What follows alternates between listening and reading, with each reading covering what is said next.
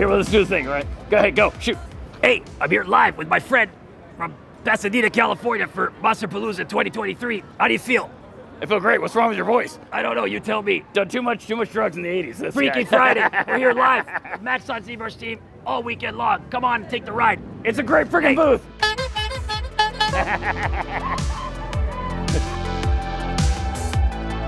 Wow, Monsterpalooza, everybody! Wow, can you believe it?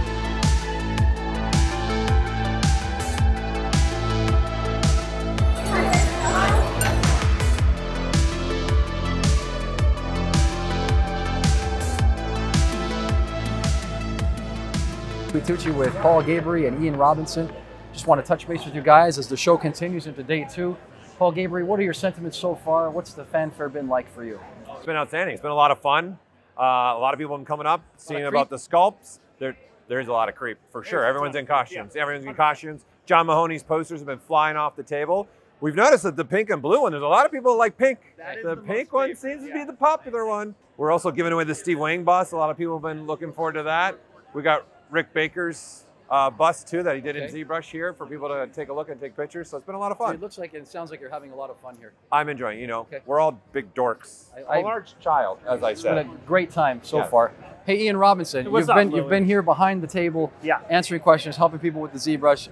What are some of your commentary about that, and how are people receiving the ZBrush here for the first time ever at Monsterpalooza? This is the first time ever. Yeah, well, this is my first time as well, but fans are just loving it. They're surprised that they can take something digital and make something physical, because we have this gremlin over here. Put the finger on that one. Look at that. So this gremlin, we just keep telling them that ZBrush can help them make their digital monsters come to reality, and they are just loving it on top of it. Especially that 3D printed Rick Baker piece. It's just a beauty. Everybody's going nuts. Yeah. The show continues. On behalf of Ian, Paul, I'm Louis Tucci. We'll see you soon.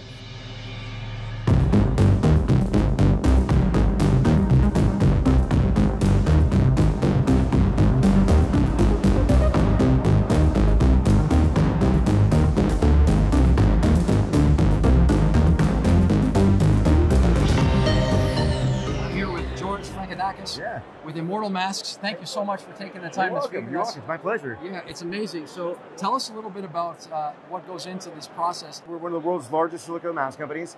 Started in a garage 12 years ago, and now it's 40 full-time artists and a pretty big operation.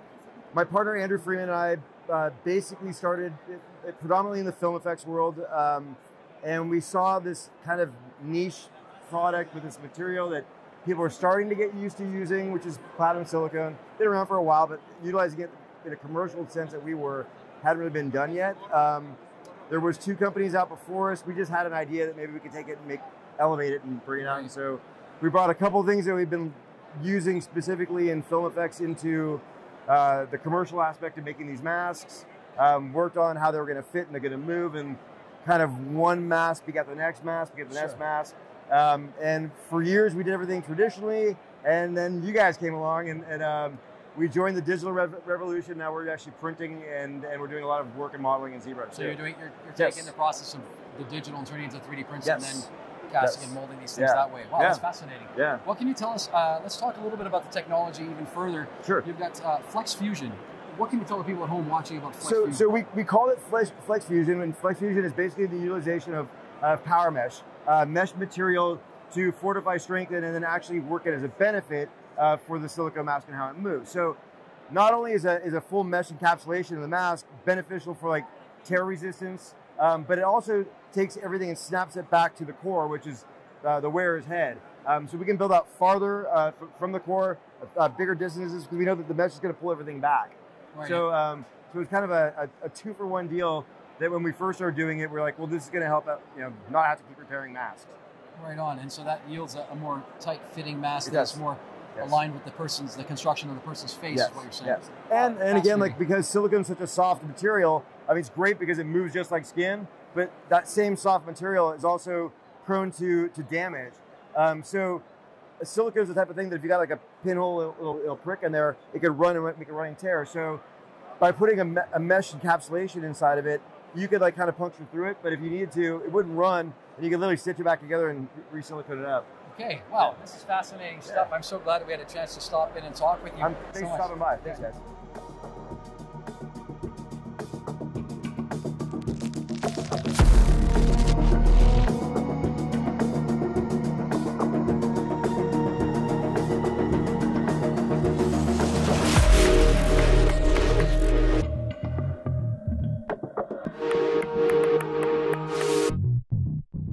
Here again on the floor at Monsterpalooza with Raph Grissetti. It's a joy to see you again in person. My pleasure. Thanks for taking the time to talk with us. So maybe it's okay to say at this point you might not need an introduction. A long storied career with the God of War franchise, and you've been at the ZBrush game. I've known you for a number of years. Just want to say thanks for the continued contributions. Thank you, and it's been a long time for sure. Yeah. I don't even know what is my year on this event. I think probably 7 years, maybe 6, 7. We're getting on, but we're not going to age ourselves. So you spent all those years in a senior role, guiding the boat, managing the ship when it comes to the God of War sort of visualizations. What's been going on now? There's a big change for you, a transition. Can we talk about it? Yeah. I mean, it's just more of a natural transition, like trying to do something new. Like you said, I've been in the franchise for a long time, maybe 10, 11 years. So just getting the chance to do something new, it's exciting for me. I think we all go through that at some point. I think it was just my time. I have good opportunities, and then just decided to jump on it. Yeah. I think for me the most poignant thing is the transition also into the DC and Marvel comic covers. I was really proud of the moment to see that happening with you, and showcasing the transition from like the 3D to the 2D. Yeah. And you had mentioned it, you had alluded it, I think, at one point in a ZBrush Summit. You had said, "Oh, I'm thinking of a new process." You know, tell us about how that happened. Well, first of all, thanks for bringing it up, because it's a tough transition, especially if you've been into the industry and understanding the comic side of things. Just getting the chance to do some of those covers and working comics. I mean, I grew up with comics. That's one of the reasons why I started to do what we do. Like, a lot of my work has a lot of influences. So, you know, I think I built a following that people like, appreciate what I do. And I was able to transition into doing more of that stuff, trying to be a little more flexible into what goes into 3D, then the paint overs on top of it, looking at composition. I think when we go into the industry, a lot of the work is focused on the model, how good does it look, production side of things. So learning, especially going to art direction, like learning the composition, learning color, all that stuff, I think went into making that, you know, a little bit easier. It's still a challenging process, especially because the turnarounds are so quick, but it's super fun. I love it. The moment arose when I saw the Comic Tom feed on YouTube, and you know, Comic Tom's like always got new stuff going on. You that one-off for them, and I knew then, I was like, wow, the ZBrush situation is changing forever. And I'm so happy to see that. So I'm glad to hear that. Yeah, Tom is amazing. I follow his stuff, and I think it was one of those partnerships that, you know, it only can bring good things for them. I think you and I share that in the comic book. The love affair continues. I want to thank you, Raphael Grissetti. Thank you, man. Thanks for taking this time. It's my pleasure, man. If you want to talk to the boss, you gotta go through me. He doesn't like to talk.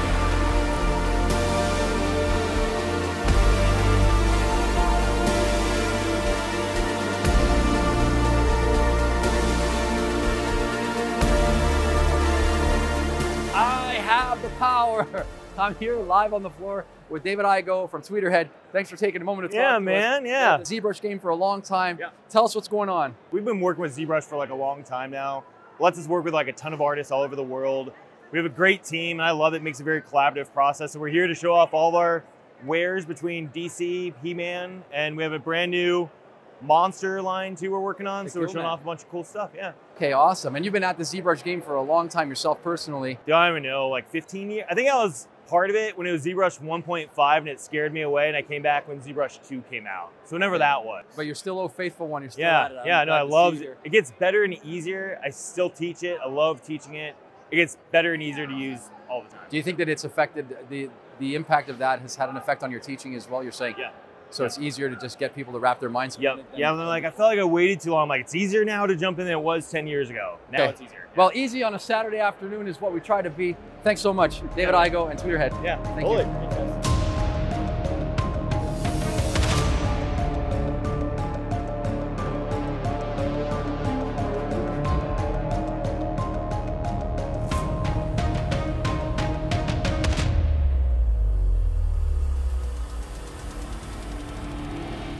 About to phone home with our old faithful friend, the 1980s icon E.T. I'm here with Steve Wang. Steve, thanks so much for taking the time. Oh, my pleasure. Thank you for coming by here.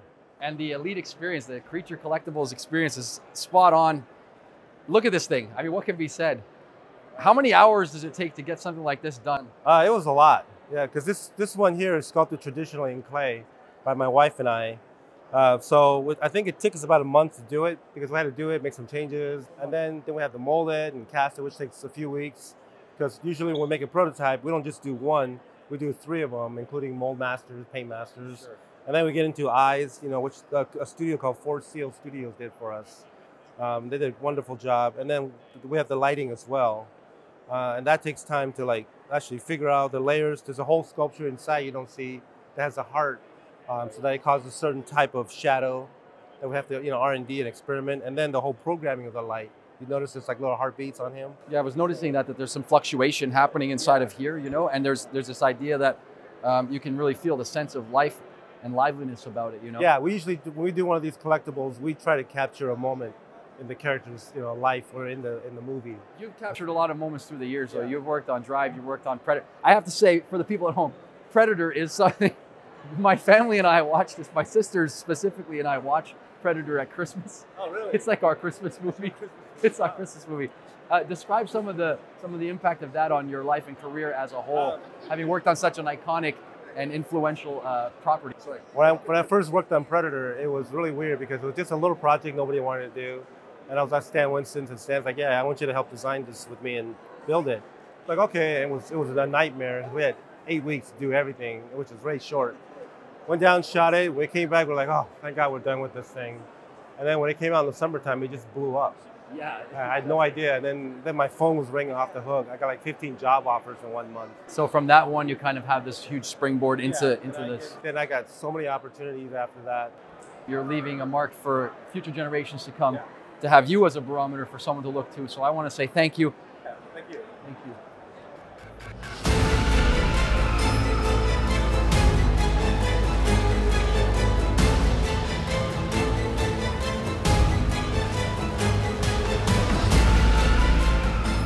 Matt Hawkins from Terrorific Toys.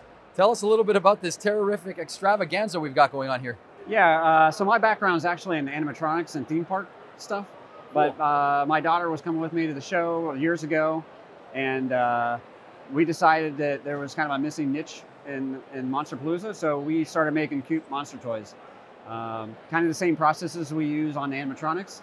Okay. You know, working with traditional clay initially, but we moved on to ZBrush on some of these characters. They look phenomenal. The detail is really spot on. Like if you're getting that face there, you got the eyeballs. It's really... Yeah, and even some of them are mechanized so that like they got like posable eyes. You know, you can. Oh Lord! You can I've seen it all. Yeah, you can repose the eyes. Posable eyes. But yeah, it's just it's kind of weird. Thanks for taking the time to tell us about it, Matt Hawkins. Appreciate that.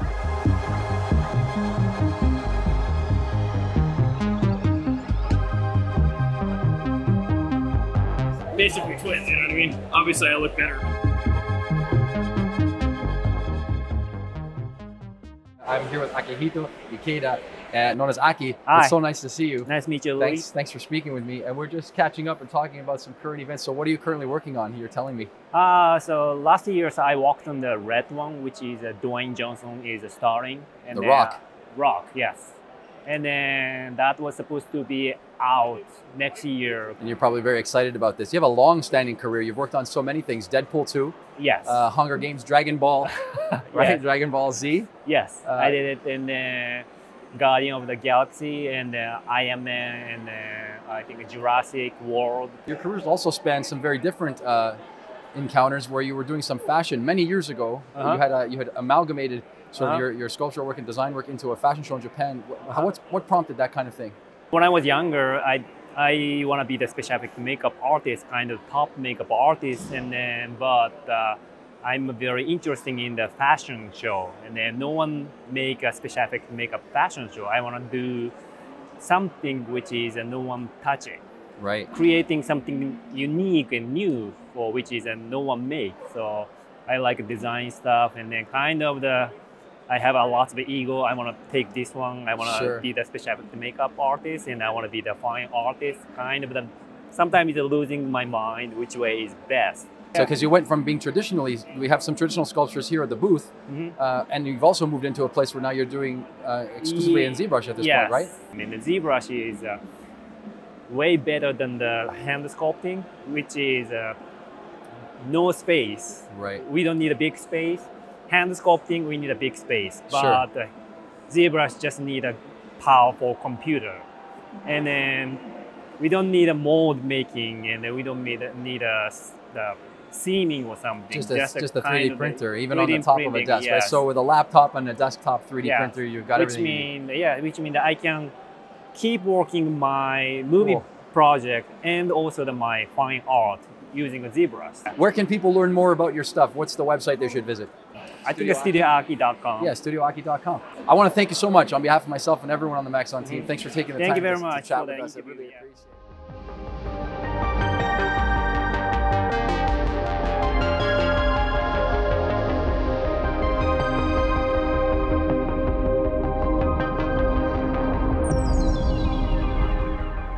Buenos días, damas y caballeros. Estamos aquí a Monsterpalooza 2023 con nosotros amigo Gabriel Garcia. ¿Qué tal? ¿Qué pasó? ¿Cómo estás? Muy bien, bonito. So, it's a good time to see you. Sí, you're here doing the do. Okay, dime qué está pasando con tus cosas aquí. Bueno, tenemos algunas piezas que estaba haciendo en ZBrush. Bueno. Estos son unos magnets, cell phone stands, and then over here we have some busts and sculpts, all digital. You've been at this a long time with major franchises and things. You've been doing this for a long time. You're now with Diamond Select, I believe? Exactly, yes. It's been almost 20 years working. It's a long time. Yes. We go back, you and me. Yes, definitely, when you were there. Absolutely, and so these are the personal works happening here on the floor? Yeah. I tried to do something like original, interesting. Genio, never a dull moment. I want to say thank you so much for taking the time to speak with us. Gracias muchísimas. Buenos días a todos.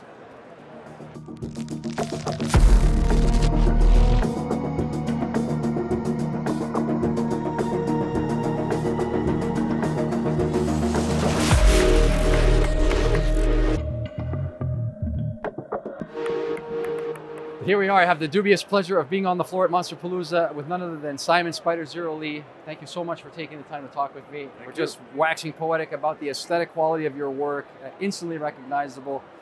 The traditional stuff, let's talk about that first. There's a bit of a wildness to it, or sort of a looseness to it. How do you maintain that? Well, that's just how I always created, since the beginning. So I've always tried to capture the emotional side of the design, of the artwork. And I try to keep consistent with that, whether it's my traditional work or my digital work. Okay. So I'm actually, when I do my professional work, I'm mostly a digital sculptor. Right, using ZBrush, of course. Using ZBrush, of course. And we were talking off camera about you're also engaged in teaching students. Yes. And those students are, how do you find that sort of dialogue with them? Is it easy to sort of translate the traditional stuff to the digital stuff in that space? Yes, actually when I teach, I've been teaching for well over a decade, and most of my students has been digital artists and ZBrush users. And the way that I teach, I don't try to convert them to become a traditional artist, but what I am doing is try to communicate the knowledge that I've gained through traditional work and how to apply it digitally, because it is a mindset, like you said before, to be able to control that sense of motion and emotion. How do we capture that in digital work as well? So that's what I teach. I teach the artists how to get in touch with themselves so that when they use their tool, they're not just thinking about, here's the tool, how do I use it? They're thinking, they're feeling what they're experiencing and try to express that through their tools. Right, through the movement and such, and the aesthetic of the look that I've seen. Yeah, because when you can affect the artist, you can affect the art, right? I couldn't have said it better myself. Known for Pacific Rim, among others. I want to thank you so much. AAA games, you're involved in so many things. I think for me, most significant is the posture and gesture of your work. It remains with me long after I've seen the work, so I want to thank you for taking the time to talk to us today, and I really appreciate it. Thank you.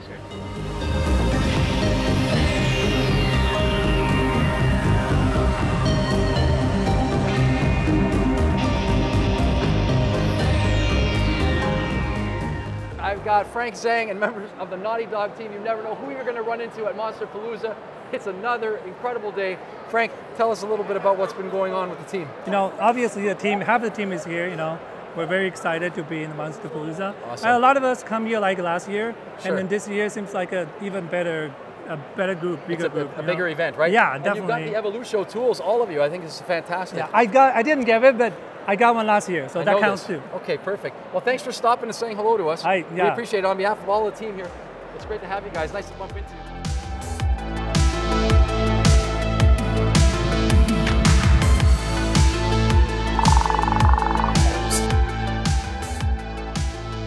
Hey, we're here again on the floor. We've got Tan B with Evolution.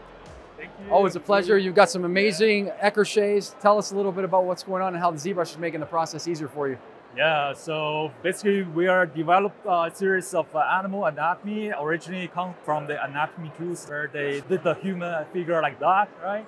So now we take the idea and then start to do more for the animals and then use them as references for the artists in the industry or whoever willing to study more about the animals. Yeah, what's underneath it? If you want to study the form, you need to see what's going on, right? Sure. So without the skin, you see all the muscles where they're gonna give you the form and then see how the muscles can help to form the animal, give you the volume, and then we put them in motion as well. That's something rare to see nowadays, and try to help you guys to see what the muscle looks like within pose. Yeah, they look incredible, and I think they're a fantastic resource, and evidenced by the many people who are walking around with the boxes.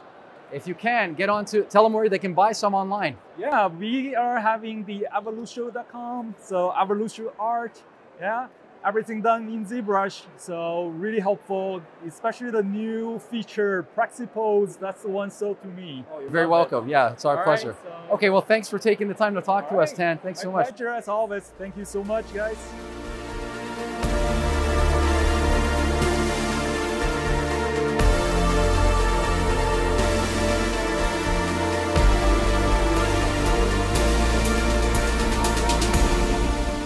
You never know who you're going to bump into here on the floor at Monsterpalooza 2023. I'm here with Cesar DeCall Jr., legendary ZBrush user. Thank you, Louis. Thank you. What is going on, my fellow Torontonian? What have you been up to? We've been busy, man. We've been busy. I'm over at VFX right now, and it's a post host. We do a lot of, we're working on a lot of shows, and we're currently working on, well, I can't say what we're currently working on, but we've got a couple of shows out there. From right now is Ehren, and that's, we're the main host on From, and so we're very, very excited. That's getting a lot of popularity and getting a lot of eyeballs. Stephen King just kind of tweeted it out and whatnot, and that was really exciting for the whole team. Fubar, we did Fubar, so that's on Netflix right now with Arnold Schwarzenegger and obviously Cabinet Curiosities. We did a bunch of stuff, so yeah. We've been busy, man. If people don't know, Cesar, you've been at this for a while and laid the foundations for a lot of people to learn a lot of things. And I just wanted to stop you here on the floor and say thank you. Thank you. It's just been incredible. And I'll see you soon up in the north. Thanks, man. Peace.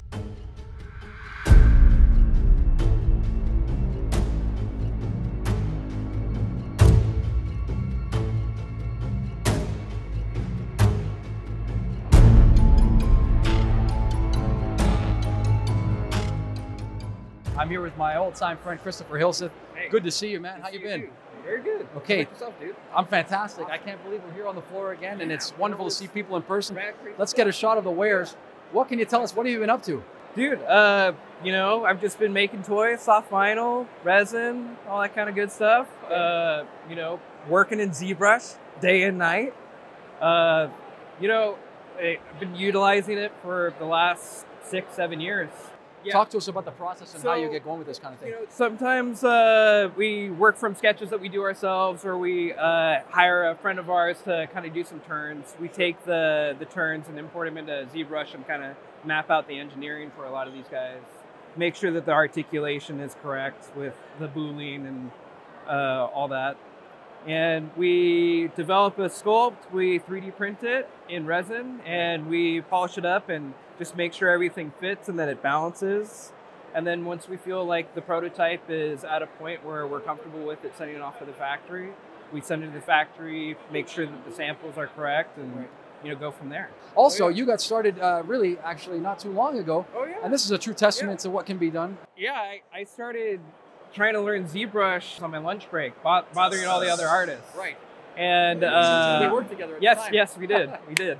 So I would, you know, take my lunch, which meant sitting in on other people using the program and trying to do my own at home or even like after hours just to try and learn it.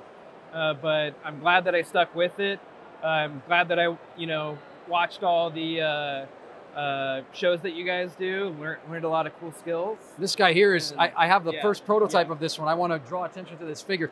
I've got the first prototype signed, and this is the King Jaguar, the original. This is number 2 out of 75. So if you're watching at home, you too can get it. Where can they get this stuff? LastFashionStudio.com. Christopher, thank you so much for your time. Thanks for It's a pleasure. Appreciate it.